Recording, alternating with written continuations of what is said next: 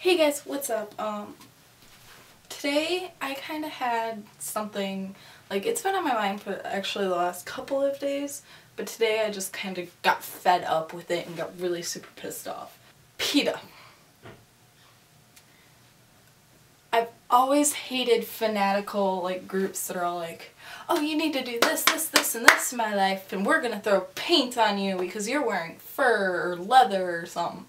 Fuck you, PETA. There are 8 different things that I want to talk to you guys about because PETA has pissed me off so much. Co-founder and president Ingrid Newark has described the group's overall goal as total animal liberation, but that means you can't have meat, you can't have milk, there can't be any zoos, no circuses, no wool, no leather, no hunting, no fishing, and no pets. And that even means seeing eye dogs. For torment restaurant owners, grocers, farmers, scientists, anglers, and countless other types of Americans who use animals in everyday life is full of ignorant hypocrites. I am sorry. But yet, they've killed over 14,400 animals, being dogs and cats, in their Norfolk, Virginia little area headquarters thing. In 2005, they put to death over 90% of their animals collected from members of the public, and their reason for this was they were not capable of reteaching the animals to be tame so they can be family pets. To me, that's just horrible. Why would you do that? If you're against animal abuse and if you're against killing animals or eating them, why the hell would you line these animals up? 90% of these animals that they collected in 2005 died. Given tens of thousands of dollars to convicted criminals, arsonists, and other types of violent things. In 2001, they donated $1,500 to the North American Earth Liberation Front, which is an FBI-certified domestic terrorist group.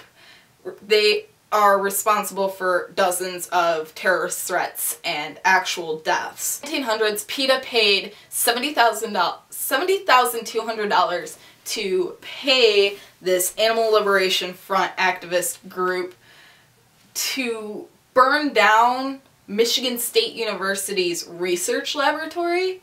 That's right in my home state. Sentencing. A federal prosecutor implicated that PETA president Ingrid Newark was main person of that crime. That just makes me sick. A vegetarian group activist for PETA has been brought to say, this is an exact quote, people, blowing stuff up and smashing windows is a great way to bring about animal liberation.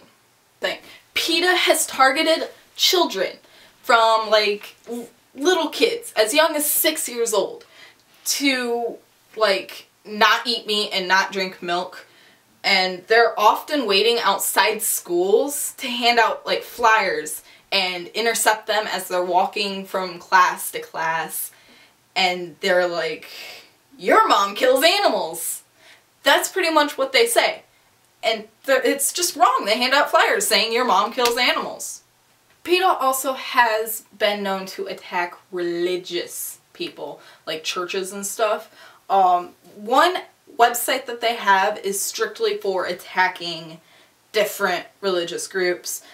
They insist that Jewish, when they actually do the ritual of kosher slaughters, that it shouldn't be allowed.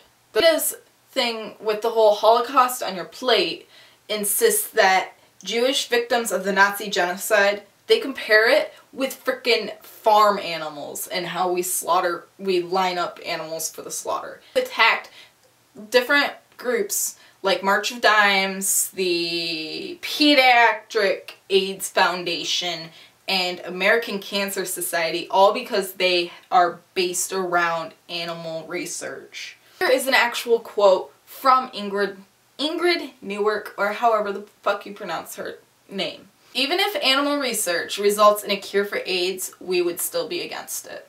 The reason that I'm so pissed off at PETA is because, according to BuzzFeed.com, PETA has released a Pokemon game called Pokemon Black and Blue.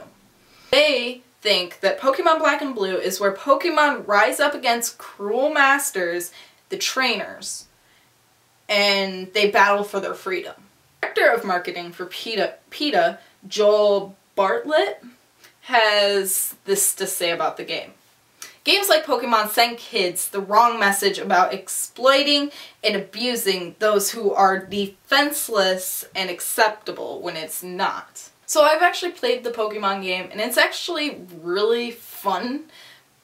It's actually like a normal Pokemon game where you actually get to attack and use all the different Poke powers, but at the same time it sucks. Like, Ash seems to almost be drunk when you get to his character. There's Professor Jupiter, and she's like cracked out, and it's just so sad that it makes me angry. It's given a bad name to Pokemon, and I hope Nintendo sues the fuck out of PETA, because it's a little kids show.